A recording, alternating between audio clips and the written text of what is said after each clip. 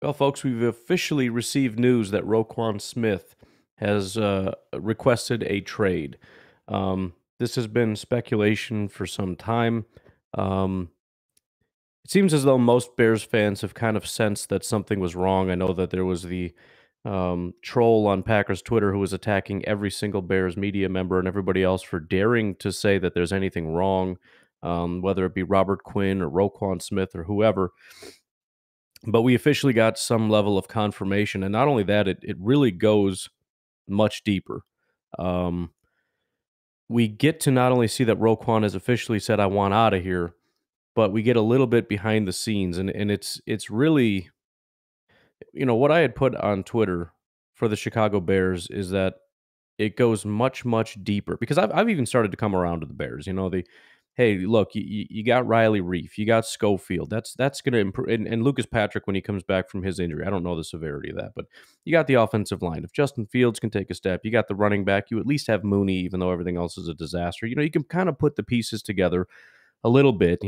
Give credit to the two rookie DBs or whatever. You can kind of see a little bit here. But I think the issue is deeper at this point than just talent. I think this is a deeply toxic culture in Chicago.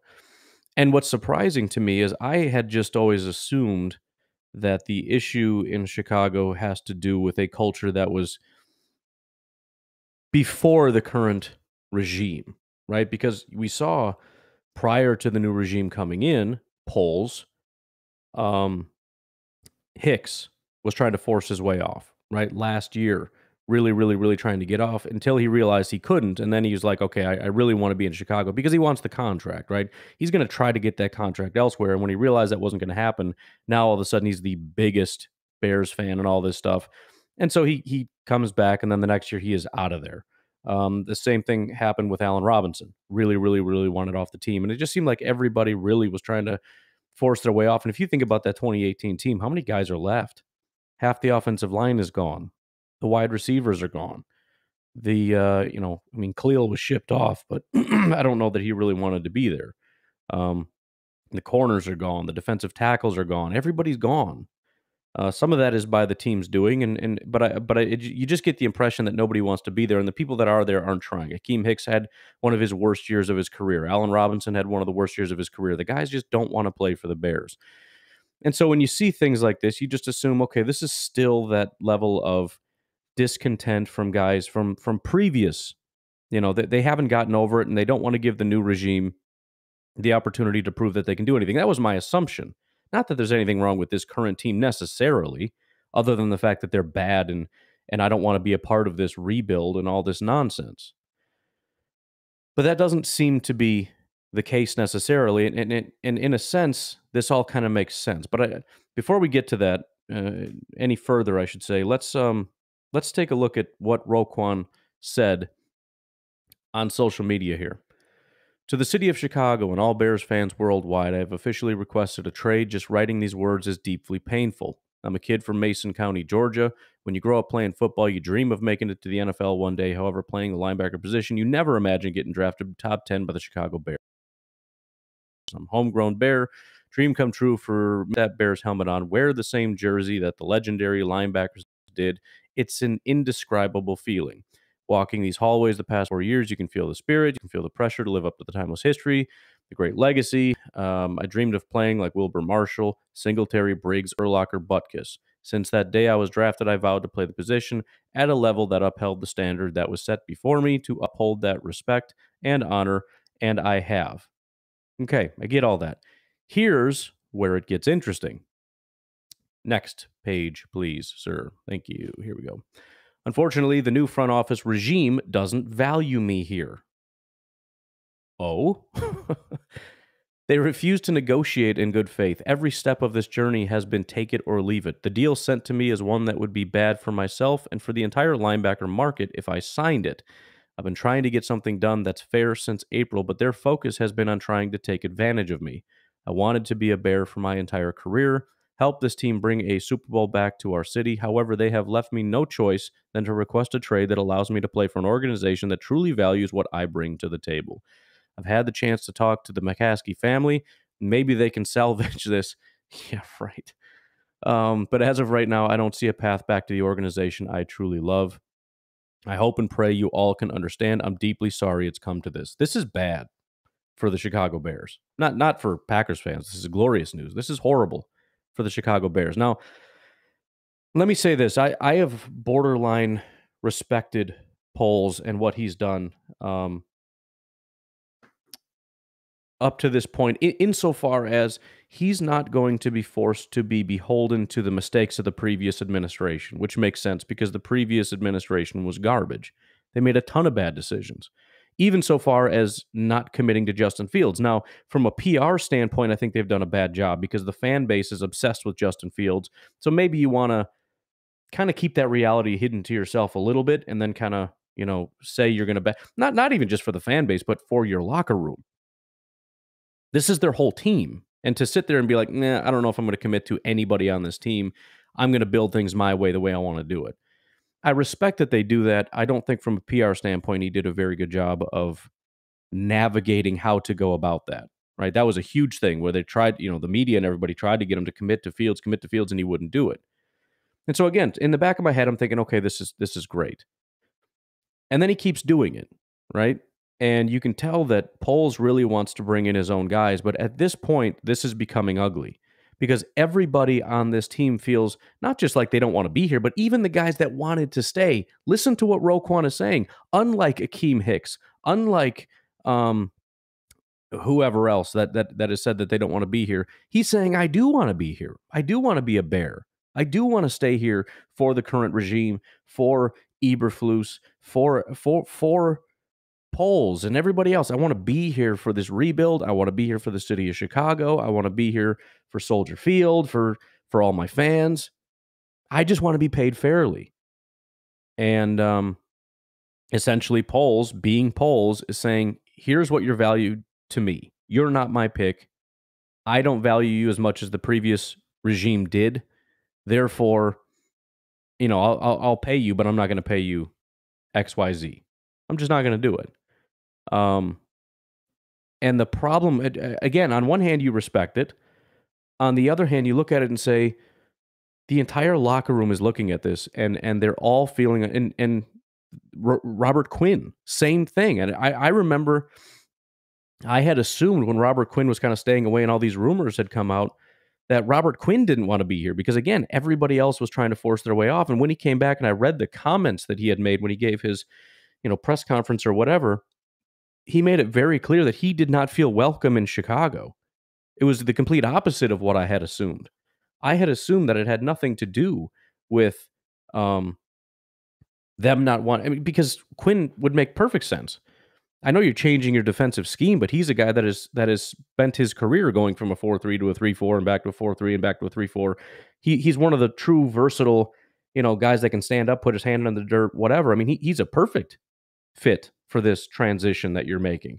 And a guy that's a Bear and he's one of the few guys that should be seamless. He had a great year last year, and you're isolating him. And it just seems like Poles is doing a horrific job as a new GM. This is sort of the, I think, inexperience on his part to come in with the right philosophy. In other words, it's all theoretical. And in theory, he's doing things right, but his interpersonal skills, his PR skills, his ability to know how to talk to the media, how to talk to his locker room, he is projecting. And here's the thing, half this locker room is probably filled with guys that either Poles went out and got himself or that Poles loves, but you've got Roquan, who is the star of your team. I mean, I don't personally think he's as good as Bears fans do and all that, but we don't even need to get into all that. He is perceived by the Chicago Bears fans, by the state of Illinois, throughout the NFL, and inside this locker room as one of the best, if not the best, players on this entire team. And you're making him feel unwelcome. The star of last year's team, Robert Quinn, is made to feel unwelcome. The quarterback of your franchise has been made to feel unwelcome, not only by saying that you refusing to say you're going to commit to him, but then in the draft, what do? You don't support him in the draft, which again, I theoretically, I love that. You're not going to be beholden to Justin Fields and make bad decisions just because everybody feels you should. I'm gonna take the best player available. That's how you build a franchise. I'm with that. I get that. But it's just a continued message over and over and over of I will not support Justin Fields. I will not support Roquan Smith. I will not support if you were a part everybody that was here prior to polls is, is the stepchild of the organization, right? They're made to feel as though they're not one of the family. It was somebody had made a comment. It's probably a nothing thing, but it just popped into my head from training camp yesterday. They were talking about the offensive line and how this all kind of goes together. And I think it's Braxton Jones. They're trying to decide if Riley Reef or Braxton Jones is going to win that left tackle job. And the assumption, or what some people were saying, and I think Bears fans were excited about it, is that Braxton's going to win that job because we want Braxton to be good, right? He's a fifth round pick or something, and if he can come in and be that good to win the job over Riley Reef, that's fantastic. But um, he had gone and, like, dapped up one of the guys. Again, it's one of those things, and again, it's probably nothing, but Poles is out there dapping up his draft picks and the guys that he brings in. But yet, guys that were here before him, look at Tevin Jenkins. Now, I know Tevin Jenkins isn't a good football player. I get all that. But he was given the opportunity to be a good football player. He was given that chance to come in and compete and try to win the starting job. He played all last year. I mean, not all last year, but he played a lot as a starter. Again, granted, he was terrible. But the new regime comes in, and what do? They drop him to the third team and make it very clear, you're garbage, and we're not going to give you any opportunity to prove anything. Now, since he came back from his injury, he's got some second-team reps and everything else, but I think even maybe first-team right guard or something. But there is just this general feeling of you're not good enough. You are a part of that old garbage culture, and we don't want you here. And the problem with that is it's going to bleed into the new guys. So everybody you bring in that you're trying to brainwash into this new culture of you're better than them. We're gonna build a new culture that's away from them, which is psychotically toxic. It's this right here. Roquan is the leader of your team and is saying, I want to be here. I want to support these guys in the locker room. They don't want me here. The new guys coming in are going to have a problem with this. So this is bad. And keep your eyes on guys like Tevin Jenkins. Keep your eyes on guys like Robert Quinn. Because this is the mentality of the new regime that has come in. They don't have any respect for Tevin Jenkins. They have no desire for him. If they can get anything for him, I'm sure they will. And it seems to be the case with Robert Quinn, and I don't understand that. But again, he has made it clear, just like we're hearing here, that they're not making me feel welcome. I think they're going to move on from me. Now, maybe he's just misreading the situation, but that is his assumption, is that he's not feeling welcome. So I don't know. But pretty big news. I'm assuming that this is definitive. He's putting out a statement like this, Roquan is. In other words, he will not be back. And again, and that's the other thing too, is, as far as winning the PR battle and trying to do the right things, Roquan came into camp. He didn't hold out. He held in, right? He's saying, look, I want to work this out, but I'll come in. I'll come in. I'll do the work. I'll be there to support the team, support everybody. I want to work out this contract, but he's doing the right things, and he's still not being reciprocated. Bears fans are banging the drum for Poles, and he's doing a great job, and we're excited about him. This is bad, man. And you guys got to stand up and just say, you got to turn this around. The fact that he's running to the McCaskies to help him with Ryan Poles, nobody likes the McCaskies. Not Bears fans, not players, nobody. So for Roquan to go over Poles' head to go to the McCaskies and say, hey, you work this out because this jagoff is causing problems. That's a massive issue. And again, it goes beyond talent evaluation and everything else. Maybe he's going to do a great job of drafting and developing, or drafting at least, and developing is up to the coaches, or free agent acquisition and all that stuff. But it doesn't matter.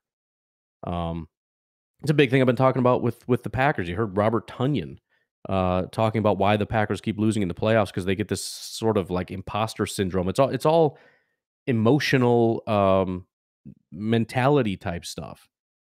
how you feel as a franchise, the camaraderie of your locker room. When the Packers were terrible back in 2017, 2018, it was because of a toxic culture largely. The entire locker room was a disaster. He's got to figure that out.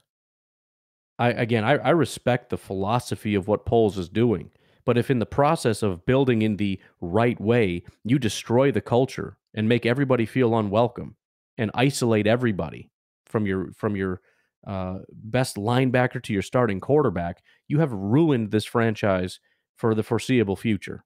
And your job is you have doomed yourself. You cannot build a quality team with what you're doing. Period. End of story. So yeah, that's it, man. So pretty big news out of Chicago, and hopefully, hopefully we'll see.